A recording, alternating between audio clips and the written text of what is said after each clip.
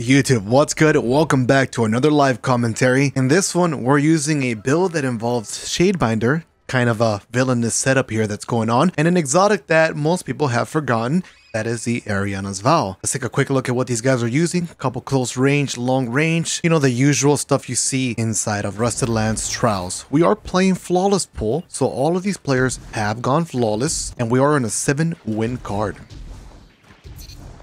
Teammate managed to get a pick. Right away, you could tell I'm using Immortal, of course, because it is pretty much meta.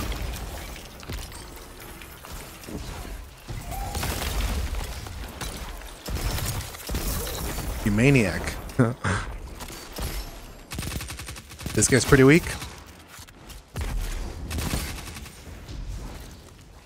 Nice. Crispy. Ah, I missed this hand cannon. I do have double solar targeting, so it makes it even more snappy, and a couple other fragments that just make it more lethal. It all involves freezing, so of course I have the exotic that gives me 2 cold snaps for more freezing purposes, and the melee on the back again gives me a 3rd one, and my rift gives me a 4th way to freeze.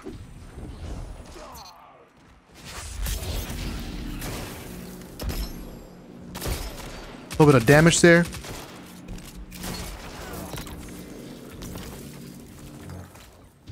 Little freeze. And he got hit by the suspend from the Strand Hunter. Anyways, we like to use Empower Rift to amp up the damage on the Ariana's Vow, turn it into a mini sniper rifle. Now, thanks to the Ariana's Vow, there's a little secret combo you can actually do. Anytime you freeze somebody with a cold snap at a distance, you can one-tap them using Ariana's, and then also with the fragment. Paired that with the melee, you can also do that combination, which is beautiful. Melee has a lot of range, so good ways to utilize that power.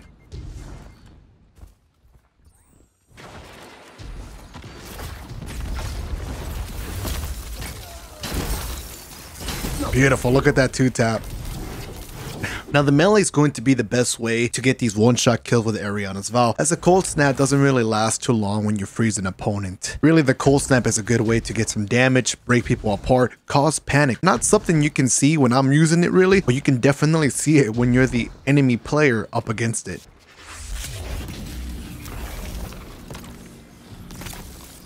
Almost got that kill. Nice, good teamwork. This guy's absolute. Gonna manage to take him down. And of course, the meta Immortal SMG clutching up. I was considering using something more fun, but unfortunately, the solo queue experience has not been kind to me, and Frost can't hold back. Now, normally, I stay away from Shadebinder due to the fact that it's so defensive, but it's so good at being defensive. I don't really find it effective at being aggressive, but it's all about how you play it, right?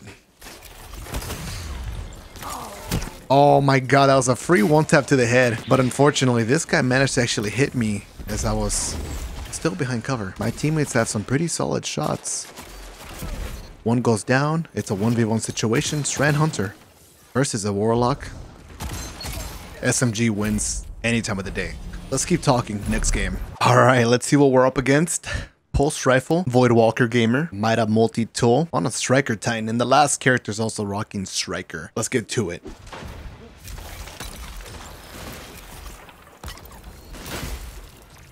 Gonna go ahead and just relax. We notice a player on the left side. We might be able to peek him here with a... Get the 2-tap. Let's take our time. Our hand cannon does a lot of damage, so keep that in mind.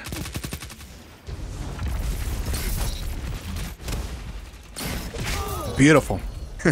Little triple down to start it off. I like to use the Empower Rift to get those big damage shots off with the Ariana. It's very crucial to hit the headshot though, because otherwise you will lose the first glance buff. Now right there, I wasn't able to get my Orb of Light that I procced with Reaper. I would be able to get more grenades and melees for picking it up, but it's alright. If Trials plays a little bit more slow, we can always get the time we need to build some more abilities. So that guy thought he was going to get a free push on me. Get a free tap on that guy.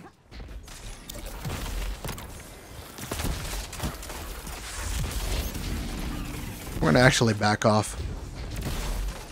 Maybe we could team shot this player. Nice, we got the cleanup. We have the first glance. He's not peeking. Maybe I can get the cleanup here.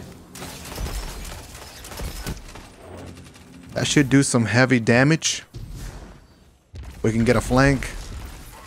Nice. Beautiful. 2-0. These poor strikers, they don't know what to do, man. They get close, they put barricades, and then just completely run away.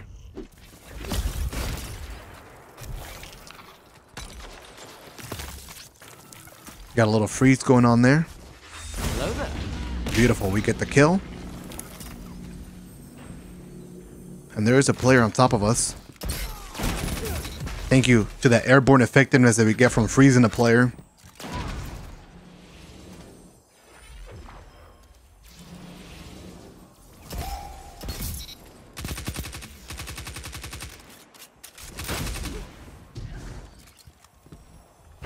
He does have a shotgun, so he's kind of nervous. There we go. Crispy. Little triple down. The freeze in close quarters allowed me to get that melee punch. I'm excited for the buff actually as well too, because they're giving you more melee range after you pull that move, which is crazy to me. Let's see if we can get an angle on the right side.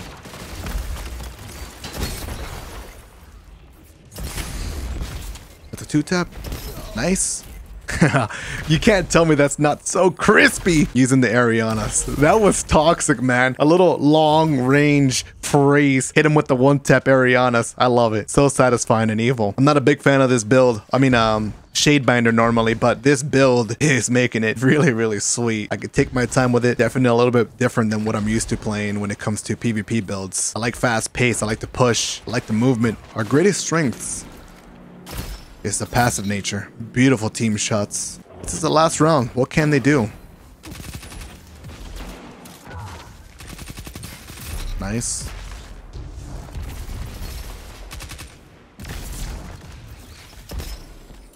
Let's see.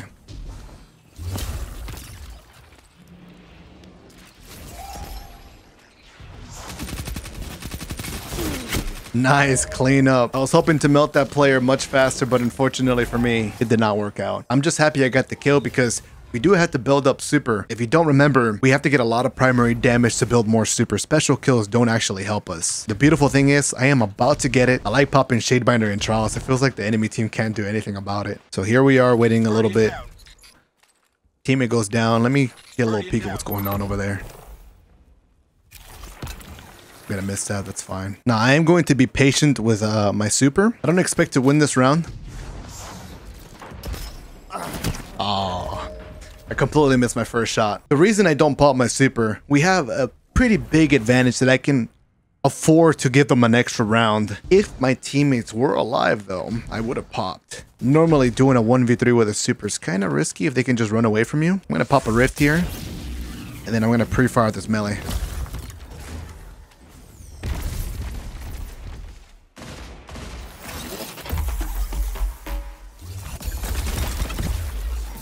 We managed to take one down. Let's try not to waste our super energy here. There is one on the right side who thinks I don't know he's here. That's alright. Where is he? Oh, there he is. Nice, beautiful. Last one. Let's close this out strong. I have a rift, so I can afford to use this one-shot tap. He's gonna run away.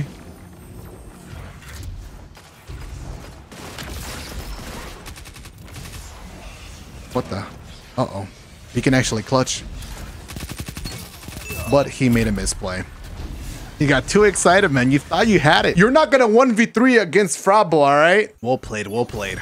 Alright, here we go. It's time for another match. Cloud Strike in a Domblade with Crimson. Let's dive in. Looks like my teammates want to play left side, so I will entertain the idea just a little bit. Couple nades going off. Looks like that actually managed to get a freeze on somebody. Ooh. A lot of damage going off. Let's back up a little bit. Get our health back.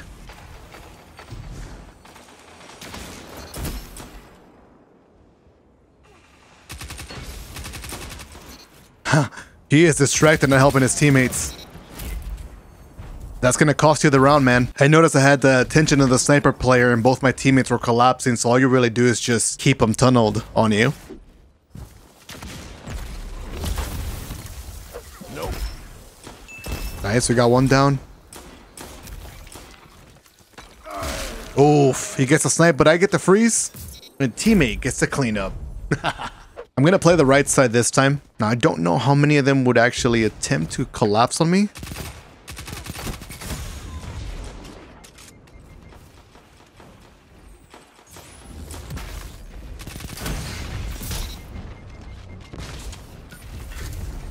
Let's back up and see if we can use the hand cannon for range.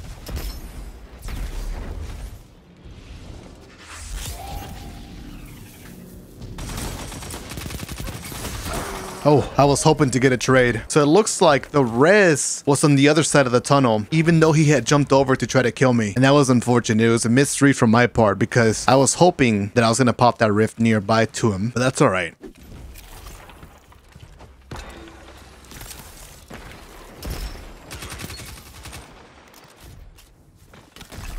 That's a smoke grenade.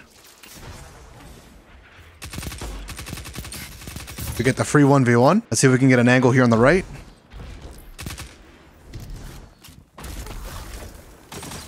We'll play right side.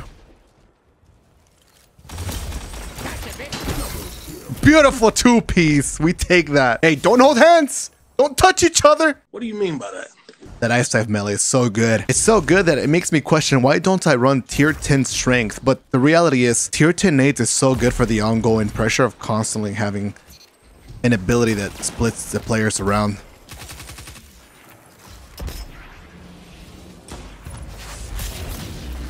Not much I can do there. Thankfully they didn't challenge. We'll go right side with this. Big shot. It'll be a tough situation for us to win, but perhaps we can make a play.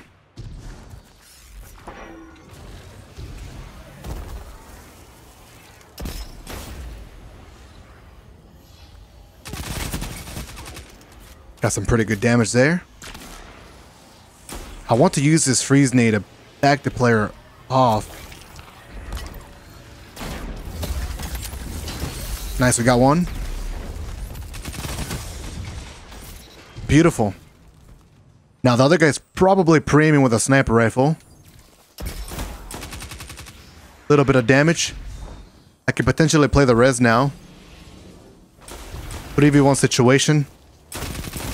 Always better when you have more numbers than the enemy team, am I right? So far so good. We've been slaying with this. You can tell anytime the enemy team attempts to play aggressive, they just get punished for it. It takes a bit of practice though to get the timing down, I've noticed. You can end up pressing every single button, like, oh, grenade, grenade, melee, boom, rift, boom. And you're like, don't freeze anybody or don't do anything.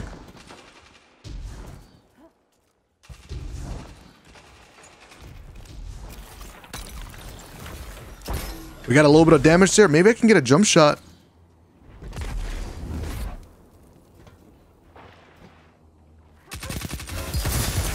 All right. That's okay with me. Let's go ahead and back away. Oh no, I got cleaned up as I tried to run back. Unfortunately, I was the one that got caught split. On the bright side, the enemy team did pop a wall of radiance already. I'm close to my shade binder. Now, we might see something crazy here where if he has a thunder crash, I can freeze him with my super. Teammate goes down. Big damage.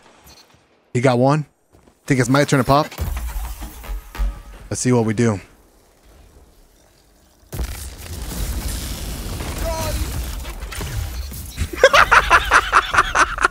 The villain build, eh? Get out of my face! Gorilla, you rhinoceros titan. Go learn to play something else, all right? I'm your kryptonite, Superman. Beautiful.